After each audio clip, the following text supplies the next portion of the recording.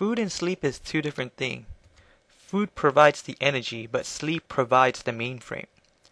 For example, it's like having a computer. Even though you have a power outlet that provides plenty of electricity to run the computer, but if the wires in the computers or the motherboard is not working, then the computer is not going to work. So that's the same thing with food and sleep. Even though you have a lot of food, but if you're sleepy, then you go to sleep.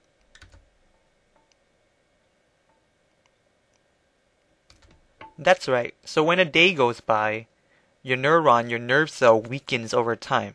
And eventually it gets to the point where it's just too weak to do any work and your body has to shut down. So that's why you go to sleep. You sleep to regenerate.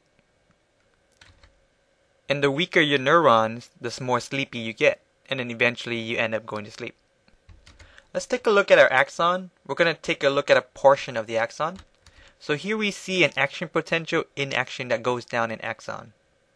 So sodium rushes in, creates a gradient on the membrane, and then potassium rushes out, and then it goes and travels down the axon. And now we're going to look at a portion of the axon. So now back to our graph. We start at the resting potential where sodiums are all on the outside and potassium are all inside the cell. Then a small amount of sodium rushes in when the gated channel for sodium only opens, and that's depolarization. That's number 2. Number 1, the resting potential occurs at a negative 70 millivolt. Then sodium starts to slowly rush in, and then at number 3, sodium rushes in a large quantity amount, creating the capability of an action potential. So now all the sodiums are on the inside and all the gated channel for sodium closes. Now we're going to go to potassium. So the gated channel for potassium is going to open and slowly potassium is going to start rushing out. That's number 4. And then as potassium rush out faster and faster, number 4 is going to drop. Then we finally end up at number 5 called the refractory period. At this point, all the potassium is on the outside and all the sodiums are on the inside. And all the gated channel are closed.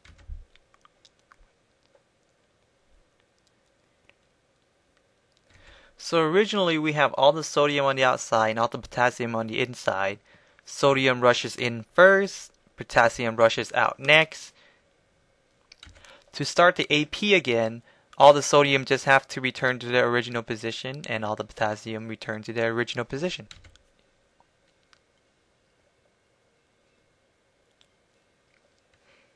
So now all the gates are closed, we have to push them against the gradient. We're going to use what is called a sodium-potassium pump.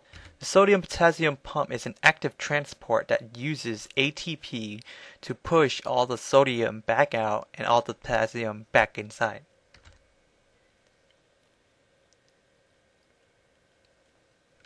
Yes, we have lots and lots of neurons in our body.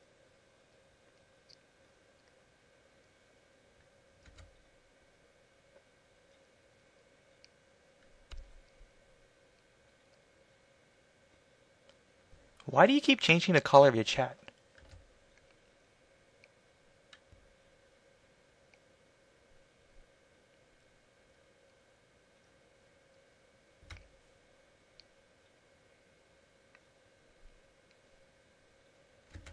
You spelled potassium wrong. It needs 2 S.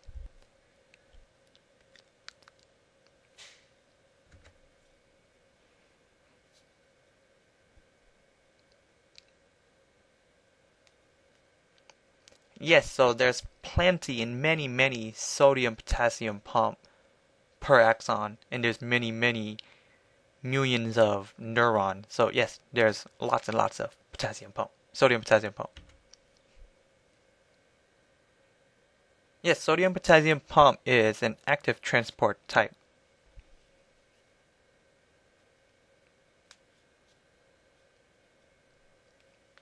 Yep, lots of ATP.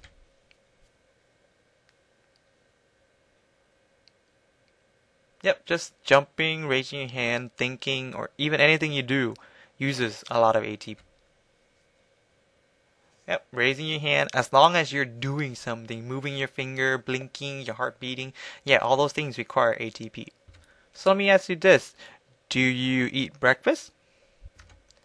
Whoa, even if you skip breakfast at least, do you have a fruit at least? Okay, whoa, what does breakfast provide for us?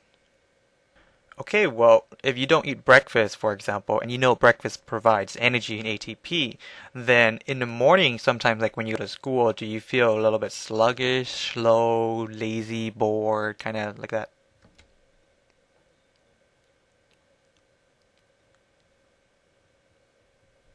So, do you see what I'm getting at?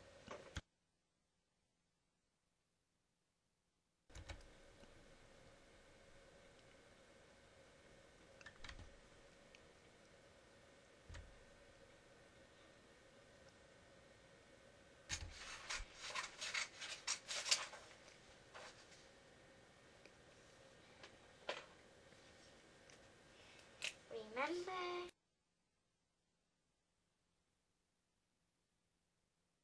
Yep, you got it. Now you know. Breakfast is the most important meal of the day because most of your activities, either play or work or whatever, it's mostly done in the morning. That's where there's plenty of light, and that's where you're going to need the most amount of energy to get your work done.